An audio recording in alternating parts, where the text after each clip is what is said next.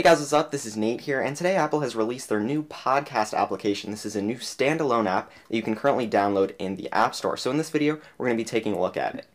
So in here, you've got this new tile look that you're going to be presented with. These are all the podcasts that you are currently subscribed to. You can also view these in a list view, and if you select any of them, you can view the episodes and download the ones you want. And you've also got a sharing menu here, so you can email, tweet, or message the podcast.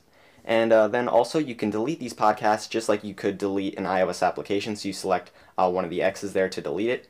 And then also we've got the top stations area right here, so you've got various categories that you can take a look at, and you can view the information on these top stations, subscribe to the podcast, and download the individual episodes. And you can switch between the video podcast and the audio podcast by just using this toggle up here. So now we're going to take a look at the catalog itself.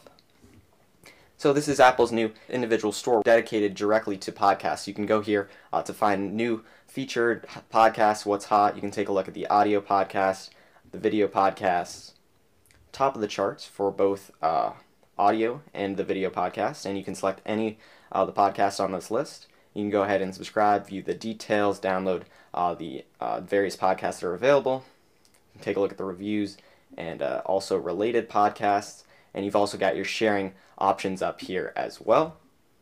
And then last but not least, you've got your search bar down here as well. So let's head back then to the library, and we're going to take a look at the playing options when you're playing a podcast. So I'm going to just begin playing this. So you've got your various audio controls down here. You've got your volume, and you've also got the ability then to view the other podcasts that you want to listen to, that you've subscribed to, if you've subscribed to this.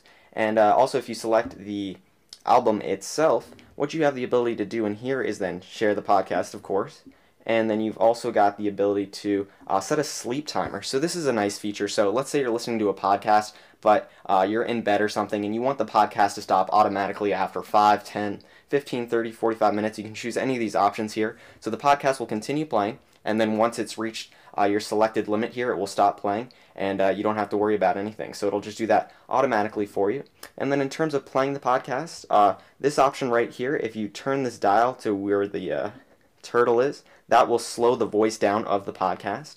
Then the middle will just keep it at a normal speed, and if you switch the dial to the right, it's going to accelerate the audio of the podcast to play faster. So this has been a look at the new podcast application that Apple has released today. Let me know what you guys think about it in a comment down below, and I'll see you guys in the next video.